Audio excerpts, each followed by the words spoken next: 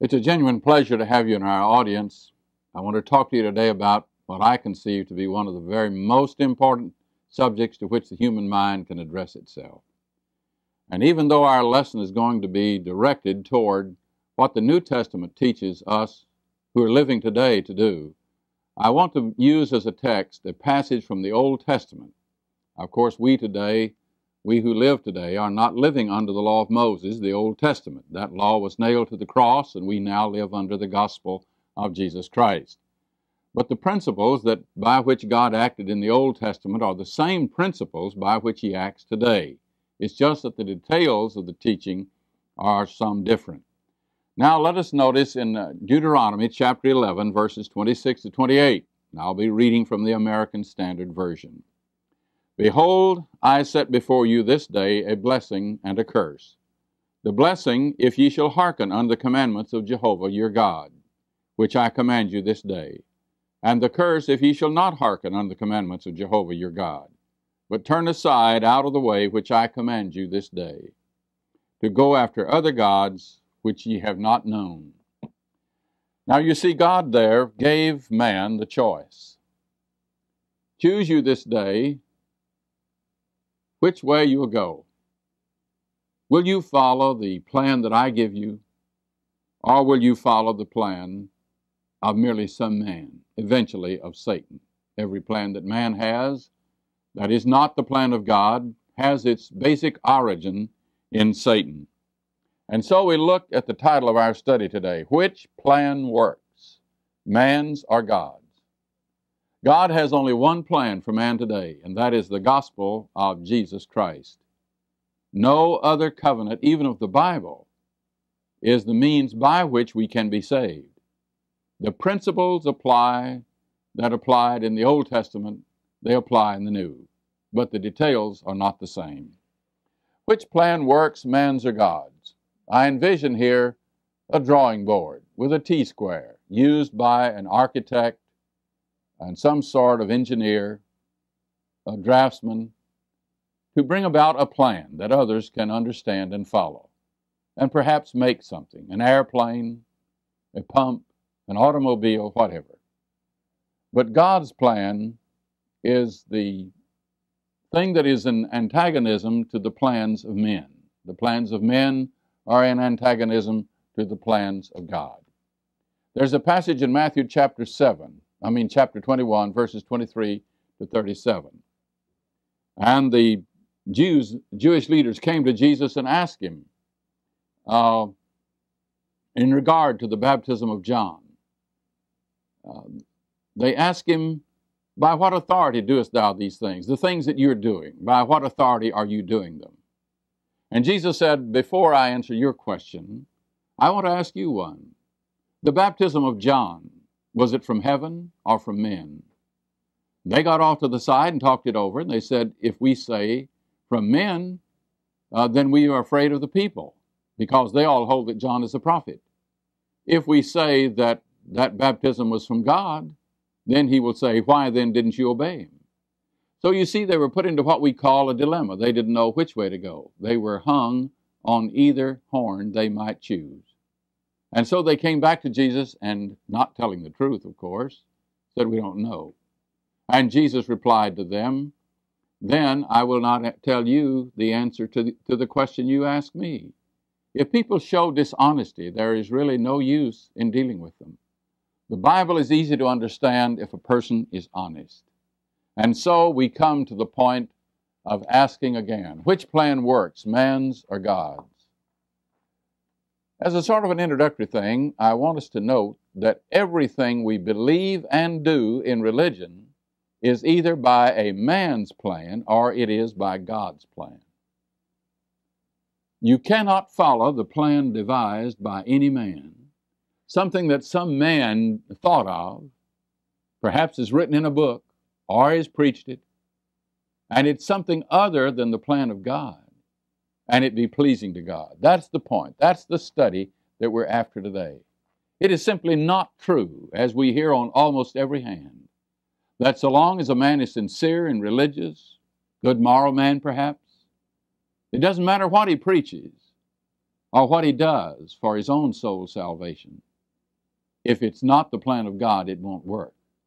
I think you'll be able to see, if you never have seen it before, if you'll have your own Bible handy and study with me as we go through this, you'll see that what I'm telling you on this matter is true. The plans of men always fail. Moses made clear that there were two choices, either to follow the plan of God or to follow the plan of men. And he indicated that if you follow the plan of man, you'll result in a curse. I set before you this day a blessing and a curse, Moses said. A blessing if you follow God's plan, and a curse if you follow a man's plan. That same thing in principle is true today. If you follow God's plan, the gospel of Christ, which is addressed to everybody on this earth, then you'll be saved. And if you live the faithful Christian life in obedience to that gospel, you'll be saved with God in eternity. But if you follow a plan of men, it will not result in your salvation. You may be thinking, well, that's true of you also. Of course it is. If I'm not preaching the plan of God, I will rest under the curse of God. Galatians chapter 1, verses 6 to 9. If I'm not living the gospel of Christ, I will rest under the anathema of God. That's true of all of us. The thing that we need to impress upon our mind is, must we be in subservience to God by obeying His will? Is it really necessary for us to become a Christian and to live as a faithful Christian to follow God's plan? This passage makes clear in principle that you must follow God. But we'll see as we go along from the New Testament this same basic truth. Now let's look for a moment at types of truth. Truth is taught in the Bible by precept. That is, it just says something in so many words.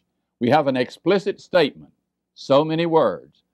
Those statements will imply other things that are not stated explicitly. At other times, we have what some people call examples, but which are really accounts of action, where somebody says, well, this prophet went over to that land and did thus and so, and God was pleased with him, or He was not pleased with him. That is an account of action. And so let's look first of all at proof by precept. And I have there on the chart 3 passages, but I want to look at only one of them, and I hope that you will jot down the other 2 and study them for yourselves.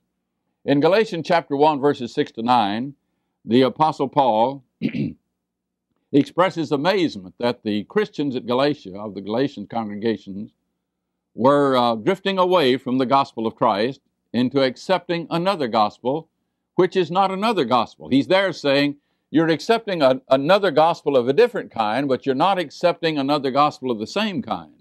The gospel of Christ is the power of God unto salvation. But the gospel of any man, any message that he claims will be the gospel, will not save you. It will rest only, or bring you to the point of resting only under the anathema of God. And he went on to make clear that even if an apostle or an angel were to preach unto you any gospel other than that which was preached unto you, let him be anathema. Think about that for a moment, my friends. If you are not following the gospel of Christ, you are rest under the curse of God. Now let's look hurriedly. We'll have to do this in a big hurry. Proof by example. Adam and Eve, they followed their own plan. They followed the plan that the serpent gave them, and they were under the anathema of God. They were cast out of the garden. The people of Noah's day, who would not be obedient to God. Of all the people on earth at that time, only 8 people, Noah and his family, were saved. That shows if you have not understood the severity of God, as we find in the 11th chapter of Romans in the 22nd verse, behold then the goodness and the severity of God. And what it amounts to is this, that God's goodness flows to those who are obedient, and His severity flows to those who are not. The people of Noah's day were lost because they were not obedient. Cain did not act by faith, in contrast to his brother Abel, and he was resting under the anathema of God. King Saul was disobedient, and he was punished severely. His days he was shut off from being king. Israel refused to go into the promised land, even under the direction of Caleb and Joshua. Nadab and Abihu offered strange fire that God had not authorized them to use in the offering of sacrifice. And the fire came forth from heaven and devoured them in a moment. You see how that ought to help us to see that we cannot follow the plan of our own devising and be pleasing to God. Naaman at first refused to go when God told him through the prophet to go and dip in the river Jordan 7 times so that he might be healed of his leprosy. But his servant came to him and he said, Master, if he had told you some great thing to do, you'd have done it. Now, why not do this? And so Naaman could see the sense of that, and by faith he went to the river Jordan, and he dipped 7 times, and he came, and his flesh became whole and clean as a child's. The question is, did any plan of man succeed? Not a single one of them. My friends, you cannot find where the plan of any man succeeded in the Bible to bring the blessing of God. On the other hand, we see here that the plan of God always succeeds. Deuteronomy 11, 26 and 28 again, where Moses made clear that if you follow God, you will be the recipient of a blessing. Now, I want to prove that. I want to prove that the Bible teaches this. Let's look first of all at proof by precept. That is, in just so many words. In Hebrews chapter 5, verses 8 and 9, we learn that Christ is the author of eternal salvation to all those that obey him.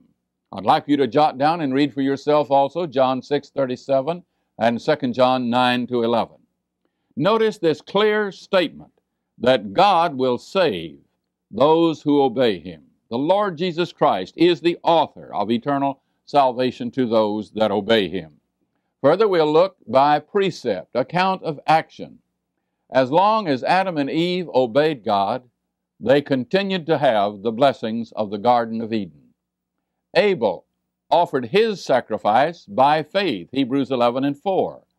And therefore God approved of him, in contrast to his disapproval and condemnation of his brother Cain, who did not offer his sacrifice by faith. Noah and his family were saved when they obeyed God in the building of the ark to the saving of their souls, as we read in Hebrews 11 and also in 1 Peter chapter 3.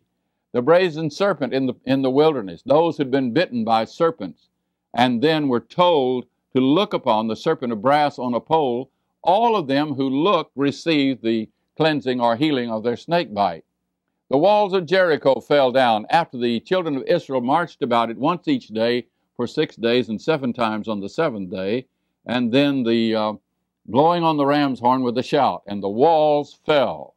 If they had failed in those acts of obedience, then the walls would not have fallen. Naaman, as I told you earlier, so long as he refused to go to the river that God appointed and to dip the appointed number of times in the water, he remained a leper. But when he obeyed God, then his flesh was made clean. In John chapter 9, the blind man, when Jesus told him to go and wash in the pool of Siloam, Jesus had made clay of spittle and put it on his eyes and told him to go and wash in the pool of Siloam. He went and washed and came seeing. You see, it's just that simple. God has a plan. He tells us about it. It's in the New Testament. All you have to do is to learn it, believe it, and obey it. And the Bible teaches plainly that you will be saved. You'll be a Christian, and if you live the faithful Christian life, you'll be with God in heaven in eternity. And so the big question is, what is God's plan for those of us living today? There are a number of passages, of course. There's a sense in which it's the totality of the New Testament. There are many passages which, in effect, sum it up in just 2 or 3 sentences, 2 or 3 verses. But here is one that gives the details very precisely. Ephesians chapter 4, verses 4-6. Here the Apostle Paul, as he is guided by the Holy Spirit, says, "There is one body and one Spirit, even as you were called in one hope of your calling, one Lord, one faith, one baptism, one God, and Father of all, who is over all and in all, and through all and in all." Ephesians 4, 4-6. That is God's plan. Let's look at it in some detail. I want to show you, first of all, in the matter of God. Over here I have the plans of men, and over here I have the plan of God. Now, are the plans of men just as good as the plan of God? Men say that. I hear preachers all the time who say that. I hear them on radio. I see them on television. I read their books. I read their papers. And they say that the plan of man is just as good as God's as long as you're sincere. My friends, that is simply not true. That is the doctrine of Satan. It is not the doctrine of God. God's plan is there is one. Men say, well, there are many gods and one's as good as another, or else there's not any at all. Some men say there is no God. They're atheists. Other men, they're polytheists. They say there are many gods and one is as good as another. But the Bible says there is one. Can I be pleasing to God if I say there's either no God or many gods? Absolutely not. I must believe in the one true living God. Hebrews 11:6 says, without faith it is impossible to be well pleasing unto God, for he that cometh to God must believe that he is, and that he's a rewarder of them that diligently seek him. What about the Lord Jesus Christ? Some men say there are many Saviors, and others say none. But God's plan says there is one. There is just one Lord Jesus Christ. Jesus said, except you believe that I am he, you shall die in your sins. What about the Holy Spirit? Men say there are many spirits, many revelators, and others say there's none. They all say that they're just as one's as good as another, but the Bible says there is one Holy Spirit, one person in the Godhead who has given us the Bible by inspiring the apostles and the prophets. In the 4th chapter of Ephesians, we also see the matter of hope. Some men say there are many hopes, and one's as good as another, and others say there's none. But my friends, the Bible says there's one. There's a lot of difference between many or none and one. One hope of life everlasting. You live in hope of life everlasting means that you not only desire it, but you expect it, because you have learned the truth and you're obeying the truth. Now in the matter of faith, this means the body of faith. It means the New Testament. They contend earnestly for the faith, which was once for all delivered unto the saints, said Jude in Jude 3. And so we look at the matter of faith, or messages, or gospels. Men say there are many or none. Some people say there's many and one's as good as another. You can go to heaven by following any religion in the world. And other men say all of religion is just a lot of hogwash, as it were, and it does no good to do any of them. So some men say many, others say none, so far as one faith or one message, but God says there's one. My friends, it's just not as good to say or to follow the plan of man as it is the plan of God. I challenge you to find in the Bible where Jesus ever taught that anyone can be saved by another gospel, that is, other than the gospel which he sent. Galatians chapter 1, verses 6 to 9 makes clear that is simply not true. Then there's the matter of baptism. Some people say there are many baptisms. Holy Spirit or in water, sprinkling or pouring or immersion, and one's as good as another. It makes no difference. But other men say there's none, not any with any validity, not any with any value, because all of religion is simply no good. So men say some, many, and others say none, but God says there's one. In Ephesians chapter 4, verses 4 to 6, as surely as there is one God and one Lord Jesus Christ and one Holy Spirit and one faith, there is one baptism, and it's immersion in water unto the forgiveness of sin. There's also the matter of the body or the church. Men say there are many churches, one is as good as another. Others say there's none of any value, but the Bible teaches there is one. According to the plan of God, there is one church purchased by the blood of Christ.